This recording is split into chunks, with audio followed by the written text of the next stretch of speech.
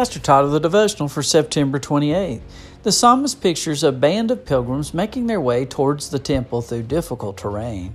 The last phrase of verse 5 is difficult to understand, but in the context it seems to mean these pilgrims have such a desire to be at God's temple that they make the rough desert paths into highways. They pass through the valley of Baca, which means tears. It's symbolic for a place of affliction or difficulty, but their anticipated joy at being at the temple turns this desert valley into a place of springs. God sends rain to provide for them as they travel. As a result, they go from strength to strength, God's strength, not their own, arriving safely to appear before God in Zion.